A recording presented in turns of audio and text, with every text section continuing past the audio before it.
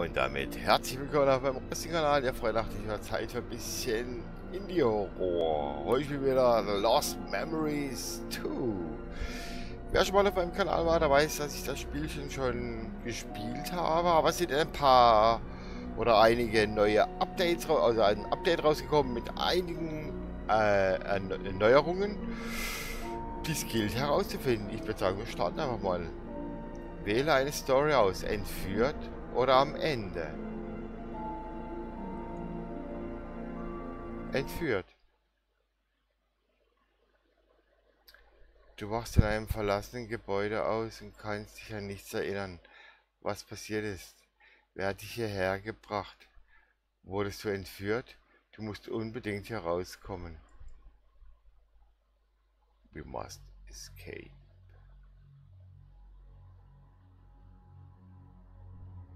Zwei hier mit den Puppen. Oh, es. Ah, Puppen. Wir umgucken hier. Es schliert halt immer so komisch nach. Kann ich hier irgendwas tun?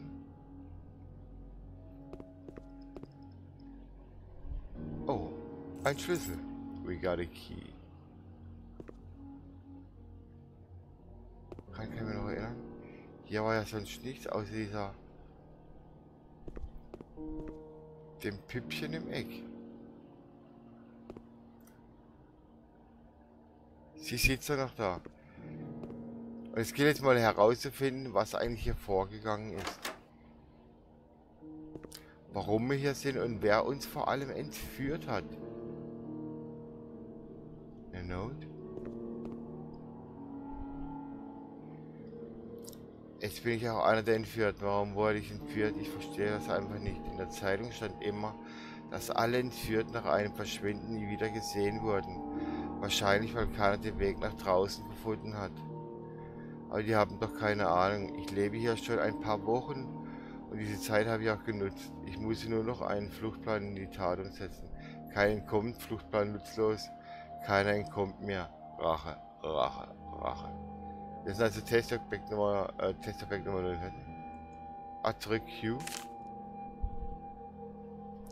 Das Spiel macht mir so richtig Spaß.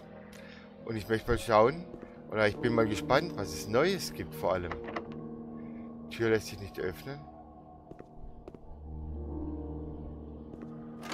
Gehen wir hier rein. Und wenn ich mich noch recht erinnere, war hier in dem Regal muss es irgendwas gewesen sein. Wir brauchen noch irgendwo einen Schlüssel.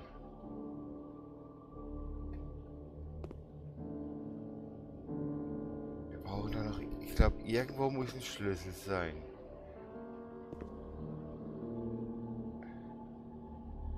Die Hand oder der Arm. Oh, mein Laptop. Ist ja nicht der Beste. Aber wenn er steht, dann wird es wieder scharf. Aber diese Stimmung, wo das Spiel erzeugt, macht richtig Fun. Da ist der Schlüssel. Schlüssel nehmen? Hallo? Er lässt mich nicht den Schlüssel nehmen. Jetzt. Hallo? Eine weitere Note. Eine Message for us. Jetzt ist es schon ein ganzes Jahr her. Ein ganzes Jahr ohne Freiheit. Meine Zustände werden immer schlechter. Was habe ich getan? Warum bin ich hier? Wer hat mich überhaupt hierher gebracht? Ich bin hungrig und durstig. Die letzten Monate konnte ich nur überleben, da ich noch etwas in meinem Rucksack gefunden hatte. Doch jetzt sind all meine Vorräte aufgebraucht. Ich muss dieses Gebäude gründlich untersuchen. Hier muss es doch etwas geben. Sollte ich nichts finden, ist es vorbei. Dann habe ich keine einzige Chance mehr. Keine Chance mehr. Du hattest schon eine Chance. Und du hast es versaut. Testobjekt 175.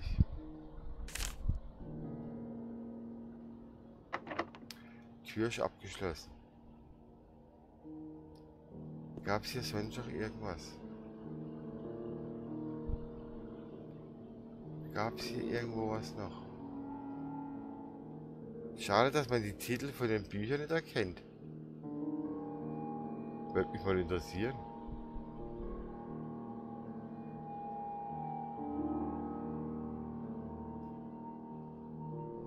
Bibel? Mit IJ? What? A Bible. The Holy Bible. Wer glaubt denn an sowas? Hier gab es nichts. Wir haben Schlüssel. Halt, das wollte ich nicht. Ich wollte hier lang. Und jetzt mal schauen, ob wir durch diese Tür kommen. Die Tür lässt sich nicht öffnen.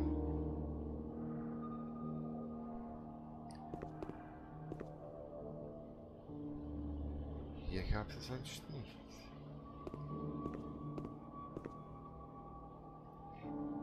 Hier kommen wir nicht rein. Da steht was davor. Wo sind wir? Das ist immer diese Frage, wo ich mir seitdem... Ich habe das Spiel ja von Anfang an gespielt. Wo es mal rausgekommen ist. Entschuldigung. Und nie weiß man, wer hat einen entführt. Hier kommen wir nicht durch. Kann ich den Lichtschalter anmachen? No. Wir haben einen Schlüssel. Kommen wir hier rein. Yes. Wir haben den Schlüssel benutzt. Ein weiterer Schlüssel. Nice. Den haben wir. Gibt es hier sonst noch etwas? Nichts auf dem Boden.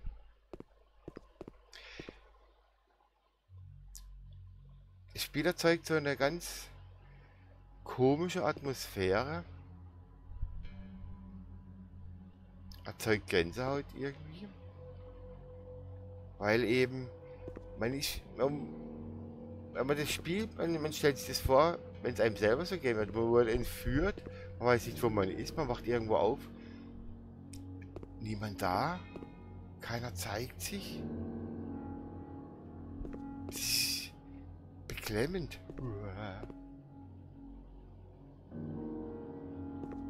Stellt euch das mal vor, euch würde es so gehen. Ihr wacht irgendwo auf und keiner da. Die Tür lässt sich nicht öffnen. Wir haben aber einen Schlüssel.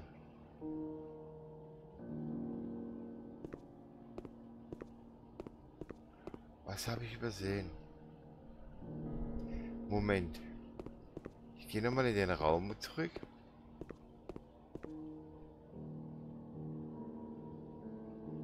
Da hinten ist ja noch eine Tür.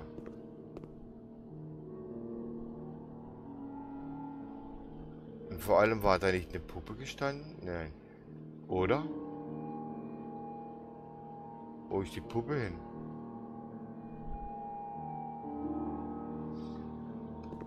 War hier in dem Raum nicht eine Puppe?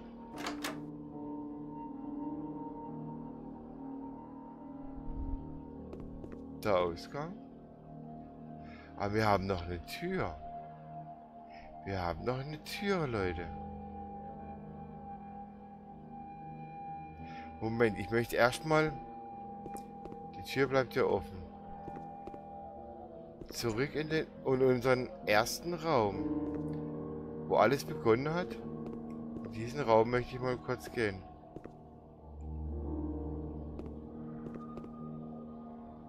Die Puppe sitzt noch hier. Verändert hat sich nichts. Hua.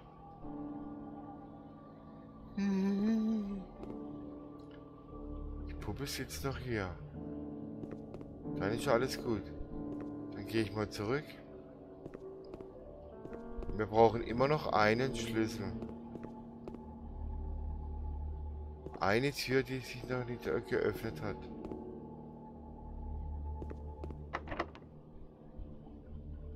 Jo. Houston, wir haben ein Problem. Wir brauchen einen Schlüssel.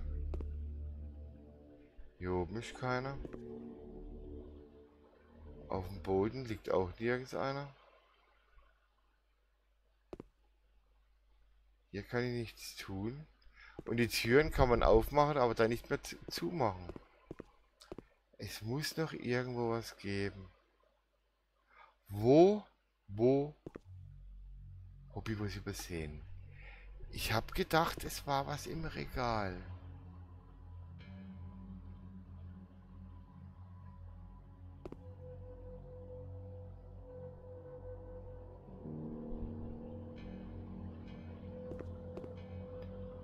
Ich weiß es nicht mehr. Der Arm von der Puppe. Mit dem kann ich nichts tun. Hier oben lag nichts. Nichts.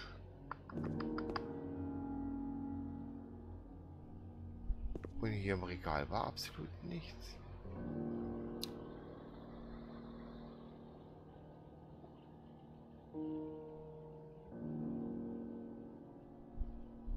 Ich habe nichts übersehen. Mysteriös.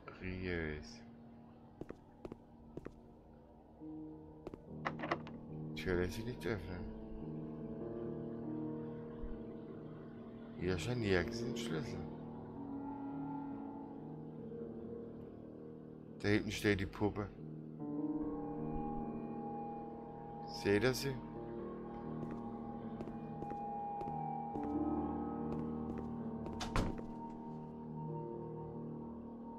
Habt ihr gesehen? Die hat einen blutigen Händeabdruck auf dem Herz gehabt, also auf dem, da wo das Herz ist.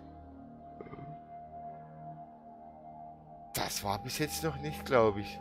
In den Vorgängerversionen. Kann ich mich nicht erinnern, dass die Puppe einen roten Handabdruck gehabt hat.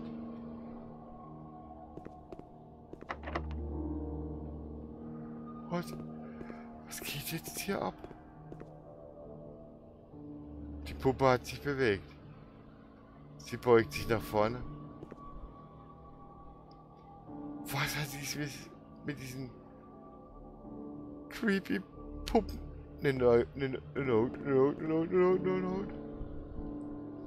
Ich kann es immer noch nicht fassen, warum sollte jemand mich einsperren?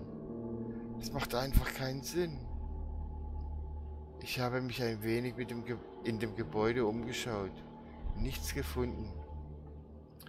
Trotzdem muss es doch einen Ausgang geben. Wie soll ich denn sonst hier reingekommen sein? Die Hölle hat keinen Ausgang. Es gibt nur einen Eingang. Du hast ihn schon betreten. Testobjekt Nummer 088. Es wird creepy. Oh, das ist die ganze Zeit schon creepy. Das ist ja verrückt hier. Diese Puppe geht mir nicht mehr aus dem Sinn. Ich kann mich nicht erinnern, dass die einen blutigen Abdruck gehabt hat. Hat sich hier was verändert?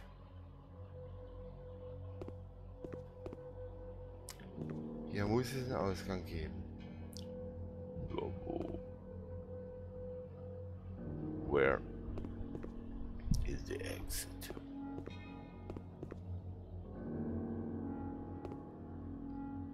Kommen wir jetzt hier raus? Nein, abgeschlossen. I need a key. Es gibt es nicht, Leute.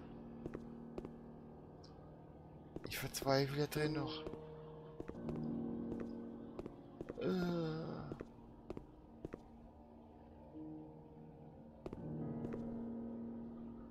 Hinter der Tür lag auch nichts, auf dem Boden. Auf dem Stuhl liegt nichts. Hier liegt nichts, hier liegt nichts, hier liegt nichts, ich sehe halt nichts. Die Tür hat sich geöffnet. Hinein ins Vergnügen. Ein Key. Puppe ist weg. Noch ein bisschen umgucken. Wir haben auf jeden Fall mal einen Schlüssel. Die ist schon mal viel wert.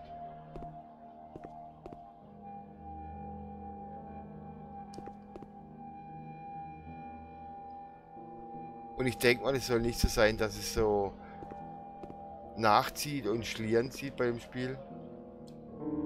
Darum möchte ich mich entschuldigen für meine Qualität, weil ich habe nur einen Laptop ohne irgendwelchen Schnickschnack. Aber das Spiel macht so viel Spaß. Weil es gibt so viele Rätsel, die es zu lösen gilt. Probier ich mal hier. Das war mir klar. Und so viel... Das Regal steht anders. Da hinten liegt was auf der Kiste. Ich hab's gesehen. Da liegt doch eh was auf der Kiste. Eine Note, aber hier zuerst mal. Da lag was auf der Kiste.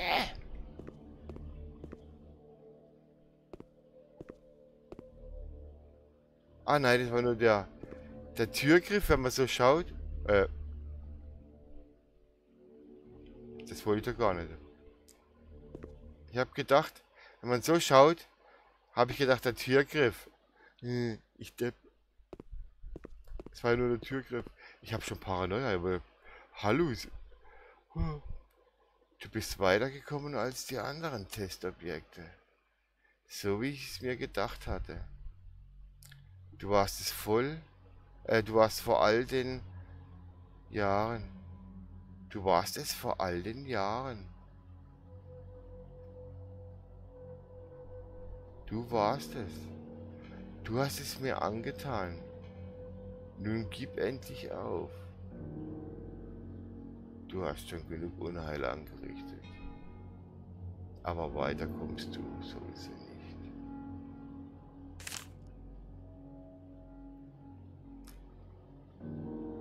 Wenn man so will, es erinnert so ein bisschen hier an die ganzen Rache-Filmchen so. Man hat irgendwas Böses getan und einer rächt sich dann so Saw-mäßig, ohne halt irgendeinen zu quälen, sondern nur einzusperren. Die Tür ist offen, zugemauert. Das wäre ihr Preis gewesen. Surprise.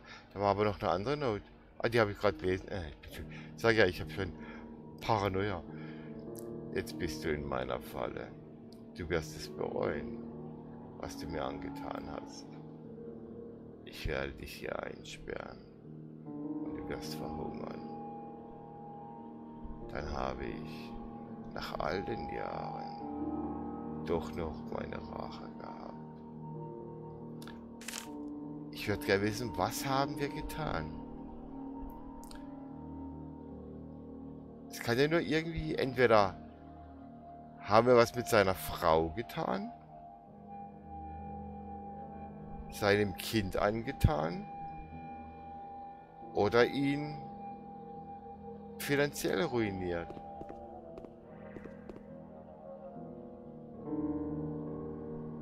Diese drei Möglichkeiten gibt es ja nur eigentlich.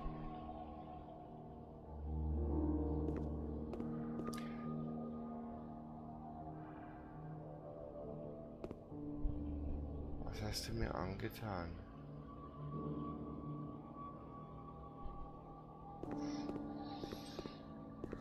Komm ich jetzt hier raus? Nein, du lässt ihn nicht öffnen. Was macht die Puppe? In die Falle gelaufen. Fortsetzung folgt.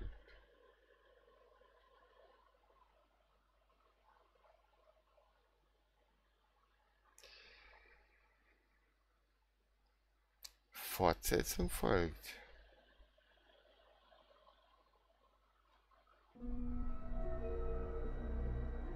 Das war Lost Memories 2.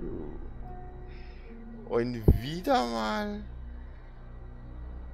kommen wir dem Geheimnis ein kleines bisschen näher. Aber wir wissen immer noch nicht, was passiert ist. Ich gehe mal kurz auf Starten, ob man da jetzt was auswählen kann. Am Ende. Uns fehlt immer noch das Ende. Oh Mann! Der Entwickler hält hier einen bei der Stange und hält die Spannung ziemlich gut aufrecht, wie ich finde. Das macht Spaß. Ich möchte unbedingt wissen, was haben wir getan? Wem haben wir was angetan? Und vor allem, wo sind wir? Und kommen wir raus? Können wir entkommen? Oder werden wir hier elendig verhungern? Ich bin gespannt auf ein neues Update. Ich hoffe, ihr hattet ein kleines bisschen Spaß. Mir hat sehr viel Spaß gemacht, wie immer bei Lost Memories. Ein Spiel, das mir wirklich sehr, sehr gut gefällt. Schreibt mir doch in die Kommentare, wie es euch gefallen hat. Bleibt mir nur zu sagen, ich hoffe, ihr seid das nächste Mal wieder dabei. Ich bedanke mich bei euch fürs Zusehen und würde mich freuen, wenn ihr wieder einschalten würdet auf meinem Rostiger Kanal. Bis dahin, genießt das Leben, enjoy the life, habt Spaß miteinander, verhaut euch nicht, seid nett. Bis zum nächsten Mal, ich sage tschüss mit euren Finger die Grotz, euer Rusty Man, thank you and goodbye. Das war Lost Memories to be continued. See you next. Ciao.